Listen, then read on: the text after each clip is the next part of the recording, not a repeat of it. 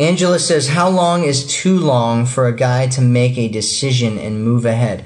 Depends on what kind of decision you're talking about. Are you talking about like a decision about being in a relationship with you? This is something I've talked about before. I'm just going to assume it's that since I don't see any other kind of message about what you're saying here, Angela.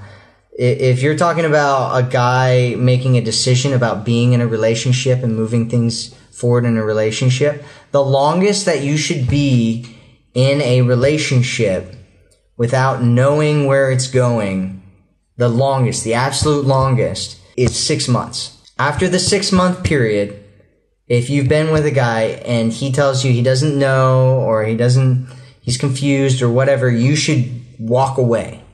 That is the longest period of time that you should be in a situation where you don't know where the relationship's going. After 6 months, he knows where it's going. And so I hope that's what your question was. That's what I read it as.